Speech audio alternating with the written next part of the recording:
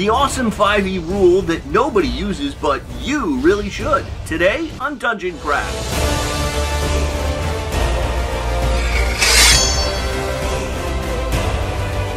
Welcome to Dungeon Craft. I'm Professor DungeonMaster, coming to you from beautiful Dungeon University, wearing my +2 vest of protection. And this channel is about playing the ultimate game of D&D and other tabletop role-playing games. And I'm Deathbringer. Level up your game by subscribing and click the bell icon so you'll be informed whenever we upload new content. Look, I'm an old school guy. I remember when Dungeons & Dragons took place mostly in dungeons, and not everyone could cast spells, and characters actually died.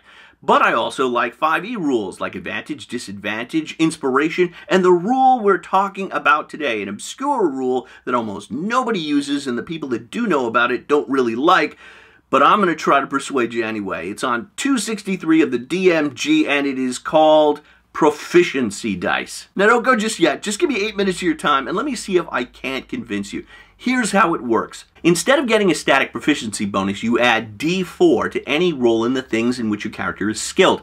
At levels 5 to 8, it increases to D6. At levels 9 to 12, it becomes D8, and so on. Rogues and characters with expertise roll 2 proficiency dice and pick the higher number. Proficiency dice also replace skills. You could choose to tie that proficiency bonus to 2 ability scores based on your character's prime requisite and background. So one of my characters is a rogue, so her prime requisite is dexterity. But before she turned to a life of crime, she was a stage actress, so she gets a proficiency die on both dex checks and charisma checks. And there are no specific charisma-based skills.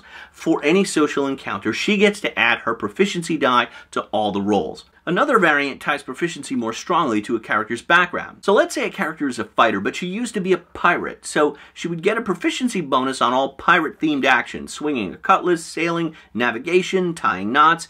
So if she's captured and her hands are tied behind her back, the player could say, hey, I was a pirate, I know how to tie knots, so it stands to reason I should get a proficiency bonus to untie myself and escape. To which I would respond, brilliant, go for it. This might seem familiar if you know the game Shadow of the Demon Lord by Robert J. Schwab, published in 2015, because they do skills the exact same way. What you may not know is Robert J. Schwab also worked on the 5th edition, published in 2014. Mike Mearls also loves proficiency dice. He's on record as saying it's his favorite rule nobody liked, and that's why it was relegated to variant status on page 263 of the Dungeon Master's Guide. But this may just be a case of a rule being too far ahead of its time. I've been contacted by so many people on Facebook and Patreon saying you ought to check out the skill system in Shadow of the Demon Lord. It's really innovative, and what they don't realize is 5e actually did it first. And I tried this with my players, and they absolutely love it. I often experiment with new rules, and they're always greeted with a groan. But by the end of this session, everyone was cheering. They loved it. They understood it. It felt natural and organic. It sped up the play. And for the next session, I returned to the standard proficiencies, and you could feel the energy level drop. It was like watching paint dry. It just wasn't as dynamic.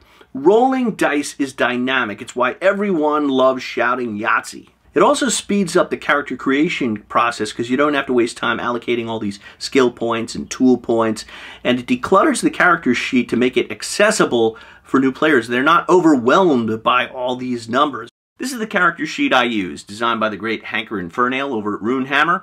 It's just a simple proficiency box in the upper right-hand corner, and I remind players anytime they do something related to their character's profession or background, they add that bonus die to their roll. I've seen people on the internet say, well, this probably works with experienced players, but it wouldn't work with newcomers. It'd be too confusing. Quite the opposite, in fact. It's so accessible for newcomers because you could say to them, what type of character do you want to play? And they can give you an archetype like, I want to be Legolas. And you say, great. You are an elf, you shoot a bow, you can ride a horse. Anything that Legolas would do, you add your proficiency die to the roll. Or you could have someone play Catwoman. Like, that's a rogue. Like, anything that Catwoman could do. She can climb, she can hide, she can sneak. Any of that stuff, you get the proficiency bonus. And you don't have to get into the game jargon. Like, whenever you have a new player play and show up at your game, what do you give them to play? You give them a fighter, because it's easy to understand. But that shouldn't be. A new player should be able to take on the role of an experienced character and not be locked out or limited because they don't know what those specific skills and that game jargon means. Some people object to the random element, like you have a 1 in 4 chance of actually getting lower than if you used static initiative, but you have a 50% chance of getting greater than that. And that makes your characters actually more powerful. I mean, some people might object because they just feel that they have bad dice mojo. But look, you're rolling dice for everything anyway. Plus, I think it's more realistic. Like, I'm proficient at archery, but my ability to aim is not a static thing unless I'm shooting at a static target. If I were actually in a battle, there would be a whole bunch of other factors like the weather and the wind velocity and is a screaming guy heading straight for me with an axe. And the proficiency die kind of takes that into account. The more powerful objection, I think, is the idea that as your proficiency die increases, you actually have a greater chance of screwing up. So on a D4, at first level, you only have a 25% chance of getting lower than your average proficiency. But if you were 10th level and you're rolling that D8, well, you would get a penalty on a 1, 2, or 3. That's better than a 25% chance. So in a way, as you're getting more powerful, you have the potential to get worse. Point taken, but I still think the fun factor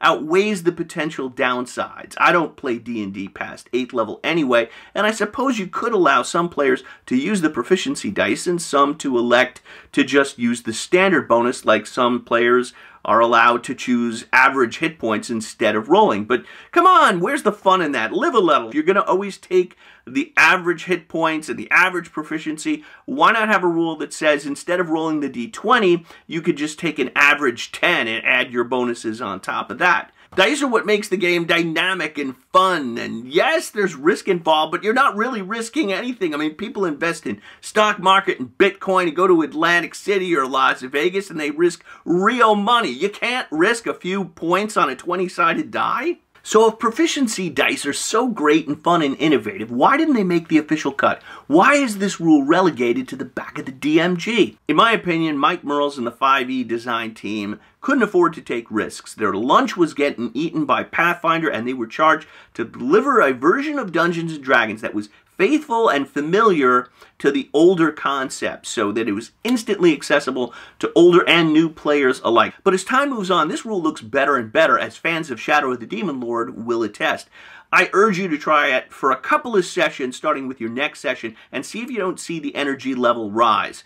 But that's what I think. What do you think? Share your ideas in the comments below. Also below, you'll find a link to my module McDeath, available at questgivers.com, and Dungeon Craft on Facebook and Patreon, where you can get a copy of that character sheet and watch my players having an amazing time playing with their proficiency dice.